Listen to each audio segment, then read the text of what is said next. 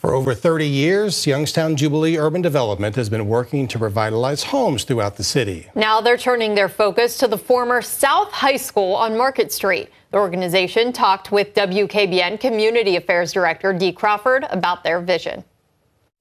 My in-depth discussion today was with Dr. Philip Imler and Eric Holm, and the program we're going to be talking about is the Youngstown Jubilee Development Corporation.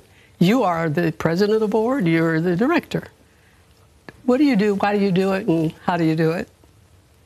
I pastored Christian Fellowship Tabernacle, my wife and I, for 27 years. We were given a house on East Evergreen, worst house in the neighborhood, and we raised our kids there because we cleaned it up.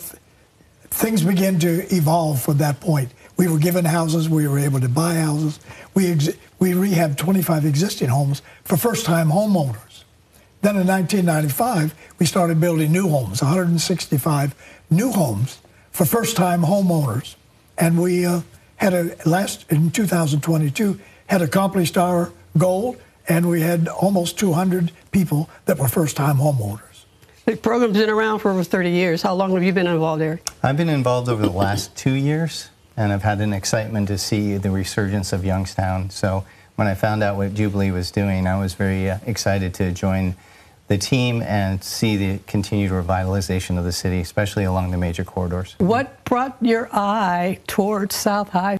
Two things: the iconic nature of the building from its architecture, as well as the fact that there's such a huge impact on the city through its alumni base over many, many generations. I just happen to be one. Right, exactly. And we see it really as a strategic asset to the city because it's right on the Market Street corridor. With that building coming back online, we see it will be a great anchor and catalyst for rejuvenation of the South Side.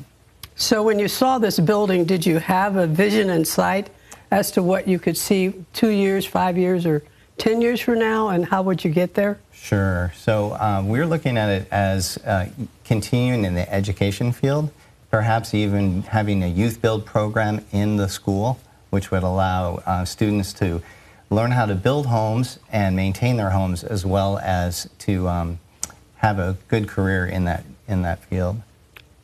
I know the building has had several occupancy, but from my past future, I remember shop being there, I remember a pool being there, and I don't know what condition a lot of that is in, but it still had that capacity, because that was during the period of time when you were either going to the college track or you were going to the job employment track. So there was a lot of things going on in that building. I would love to see that happening again.